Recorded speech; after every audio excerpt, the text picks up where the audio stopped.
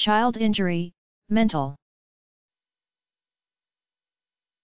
Child injury, mental, also known as emotional child abuse. This is the third most frequently reported form of child abuse, after child neglect and physical child abuse, accounting 17% of all cases of child abuse.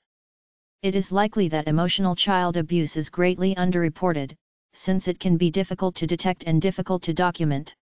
Emotional child abuse includes acts of commission or omission by the parents and other caregivers that could cause the child to have serious behavioral, emotional, or mental disorders.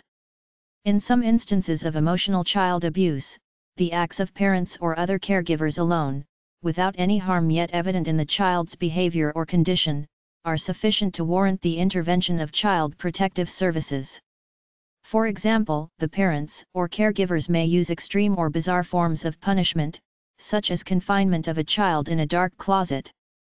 Mental child injury is also sometimes termed psychological child abuse or verbal child abuse.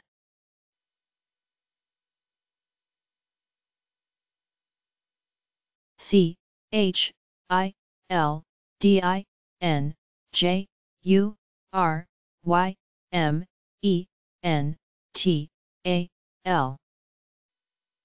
Child injury, mental.